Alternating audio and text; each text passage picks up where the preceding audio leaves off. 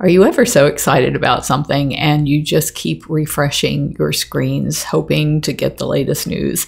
Well, that was the case yesterday and today. So instead of sitting here and constantly refreshing Twitter to see whether or not Bhagavan Doc Antle will have to spend the rest of his time awaiting trial in jail or if he's going to get out on bond, I decided to do this Big Cat briefing.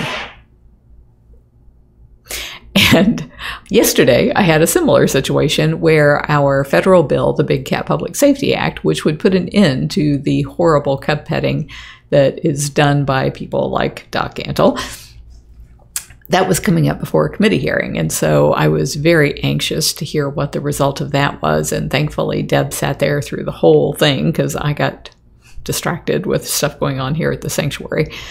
Maybe it was good that I was distracted. But anyway, she sat through the whole thing and the very tedious, as she pointed out, voting. And we passed 25-17 in the House committee. So the next step for that will be for the Big Cat Public Safety Act then to have leadership bring it to the floor for a vote. We know we have the votes there because we have 256 co-sponsors and 52 of those are Republicans. So it's a very bipartisan bill.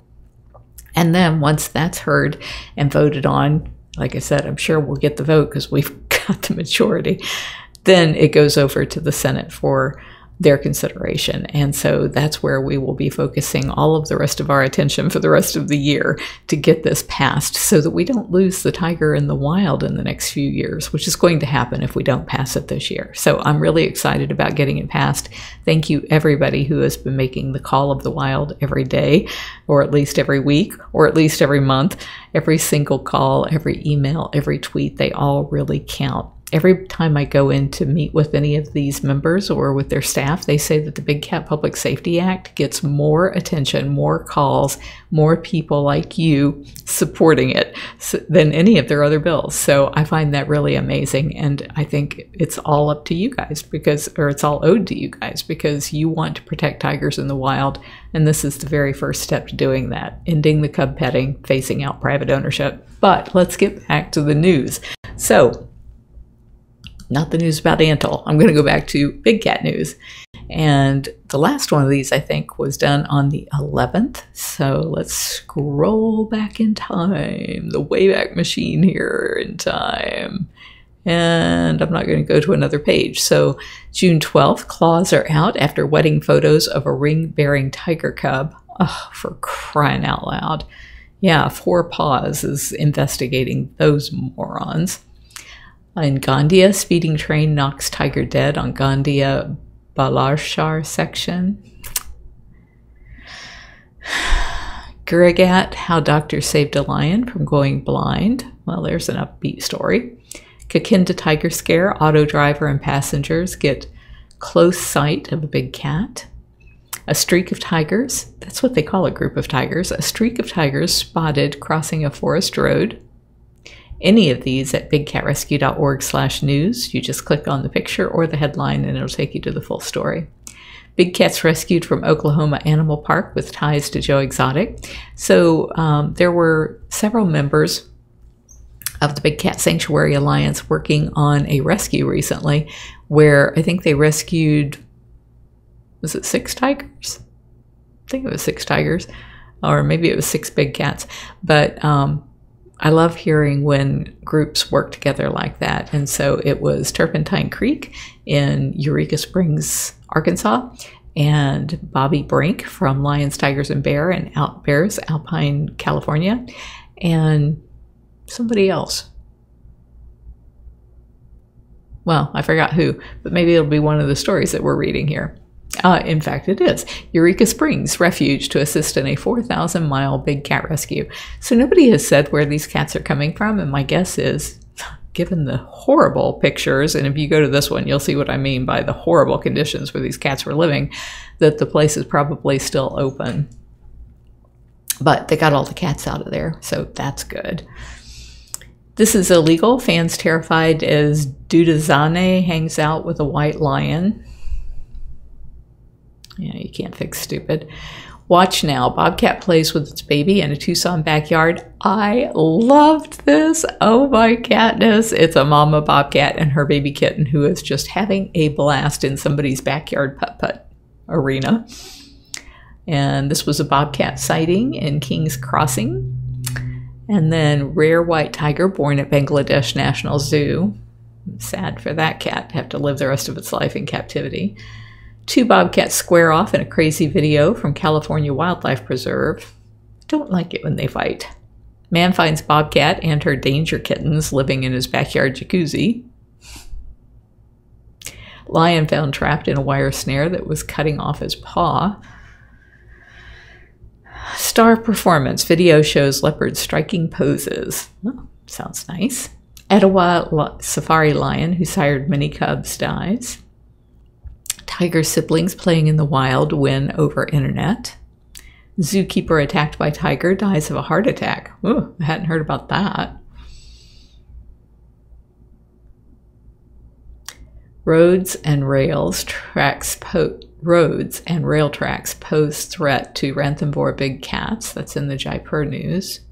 Tiger King bill to protect big cats advanced by the House panel. That was nice for Bloomberg government. They used this picture of me that Getty had taken as I was lobbying on the Hill with Wayne Pacelli, and that's Marty Irby right there behind me.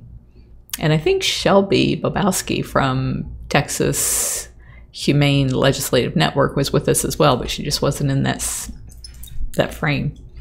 Big Cat Public Safety Act clears key House committee, setting up floor vote and expected landslide passage of the measure. Oh, I love it when they call it right.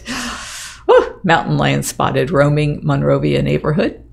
Bobcat spotted. Large felines make an appearance in Edinburgh. A video of bobcat kitten crosses a Bay Area trail.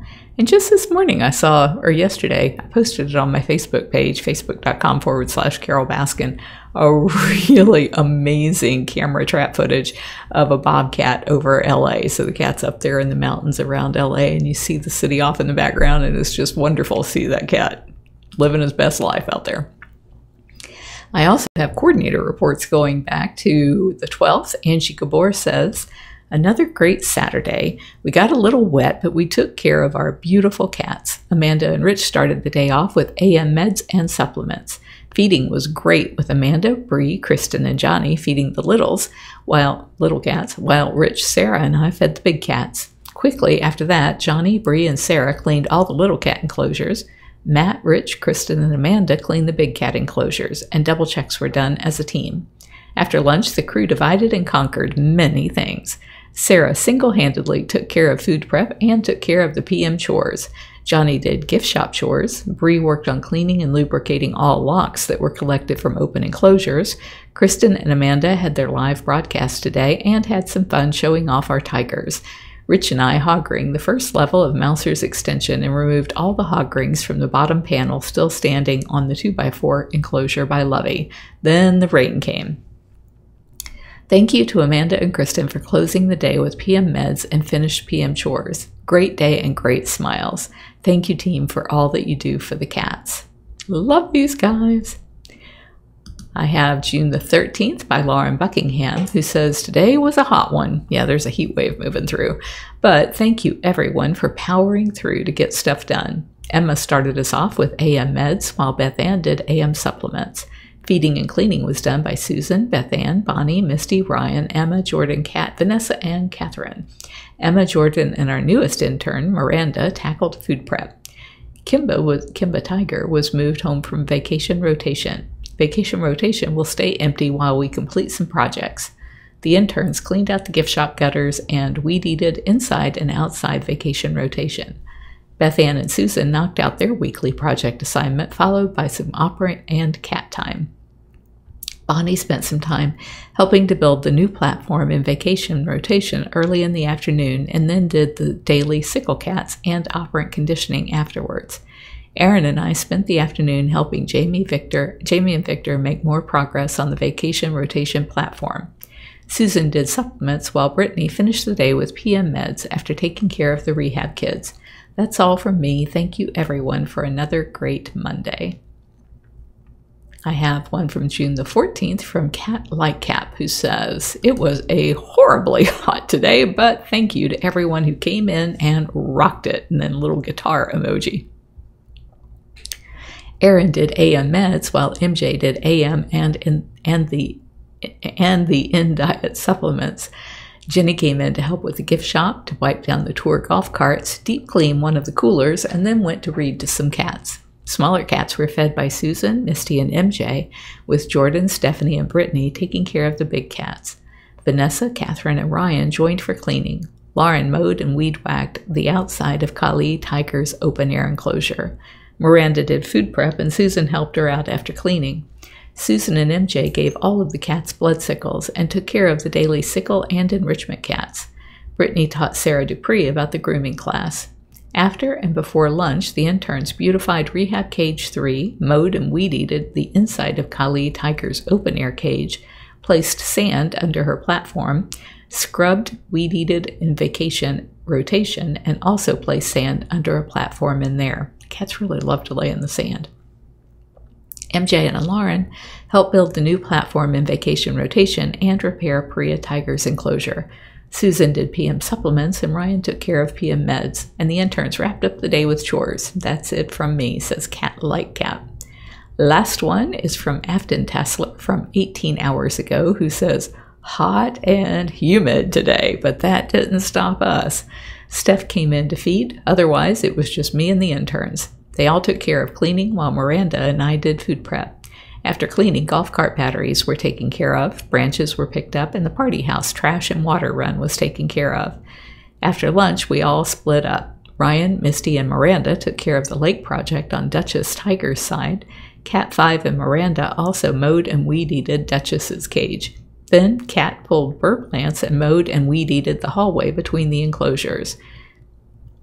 Meanwhile, Cat 1, Vanessa, Jordan, and myself took care of the other side of Gilligan, the Canadian Lynx's enclosure. Great day. Thank you for all of the hard work." You can stay up to date with us everywhere on social media. We are Big Cat Rescue. We are there to answer your questions and to interact with people who love big cats and who want to see them living wild where they belong. Thank you so much for joining us, and I hope to see you very, very soon over on social channels. Big Cat Rescue. Mwah!